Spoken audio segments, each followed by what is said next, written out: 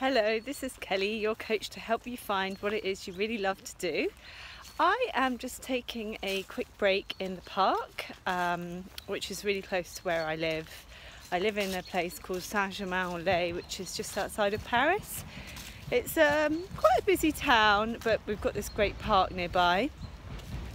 And I just wanted to pop in to talk to you about taking a break. So a quick break during the day, this is a tip, one quick tip you can take in order to reconnect to you and just let go of all the stress.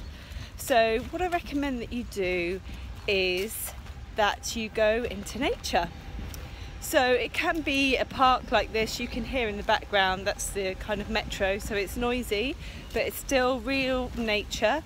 It can be a small square like maybe that you have in London or in one of the big cities, or maybe you're blessed and you have a big forest nearby.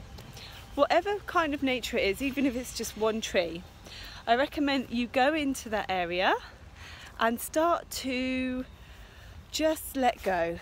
So as you're walking around, it can be 5 minutes in your lunch break, you're literally just taking that time and imagining that all the stress, all the thinking, all the worries, all the stuff you've been doing in the morning or in the afternoon or in the day are just literally falling off of you and just soaking up into the ground. Just let all that stress just wash away, and as you're walking around, just feel like you're connecting a bit to nature.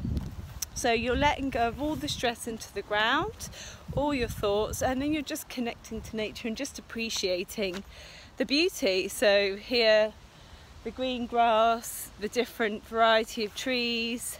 Today it's sunny, so I can appreciate the sun. If it's not sunny, then that's great, you can appreciate the clouds. There's always something to appreciate.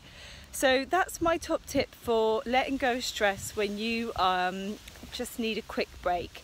The best thing is to get out into nature, even if it's a tree, and let all the stress just soak into the ground underneath your feet and appreciate nature. So that's me. If you have any questions or if you want any guidance, just drop a comment below and I'll get back to you in one of my next videos. Okay, bye.